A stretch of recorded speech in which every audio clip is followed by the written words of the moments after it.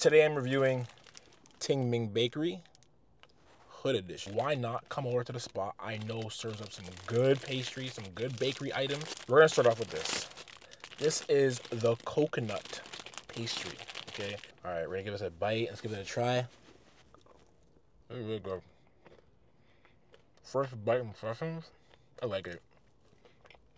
It's got a croissant base, really airy and tight inside there. On top of that, on top of here, you see the coconut.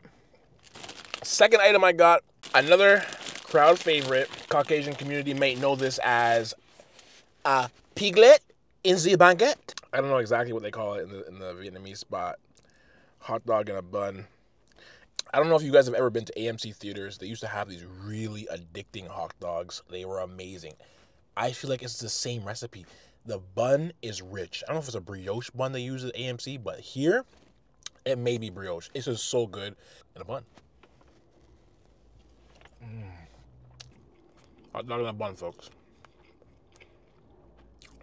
It's good, though. I do like this. I do like this. I really do. As much as a coconut bun, but I like it, though, nonetheless. I didn't rate them before, but I'm going to rate them now. This right here, I give it a 7. I hyped it up a little bit too much. It wasn't as good as I liked it, but I give it a 7 overall. Yeah. The coconut now, I'm giving this coconut an 8.5.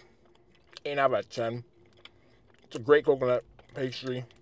Flaky, puffy, tasty, all the above.